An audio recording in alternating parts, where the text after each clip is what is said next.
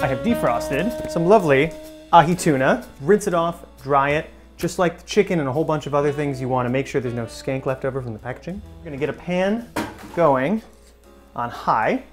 You want really high heat. We're going to try to make this go crisp as fast as possible because we don't actually want to cook the inside.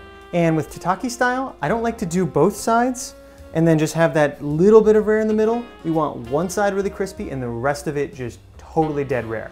So this pan is now smoking, so now's the time to get some oil in there. Season up one side of this with some coarse salt. I'm gonna use kosher for now. If you got some good sea salt, that's totally cool too. And then just drop this guy in, away from you. All right, gonna take a peek. Yep, a little more, a little more. That was about the 35-second mark. All right, I'm gonna call it. What you don't wanna do is overcook it. Oh, I don't know, that looks pretty good. Not too worried about that. And we're gonna let this rest just for like next 30 seconds, 45 seconds. I'm gonna get some scallions. Let's just cut these on the bias. So let's talk very briefly about slicing the fish. You can see here how these ridges are going around. So what you don't wanna do is just grab from this side where it's just one large fiber of meat. That's gonna give you a really stringy, bad texture. Cut that down.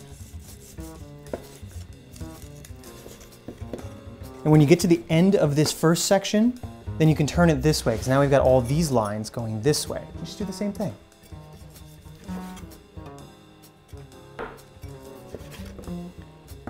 We're gonna sprinkle all these scallions over this.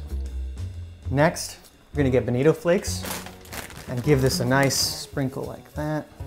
Let's get some of that bastard sauce we made earlier. Oh boy, killer. I'm not gonna wait. I got a pair of chopsticks right here, and I'm getting in.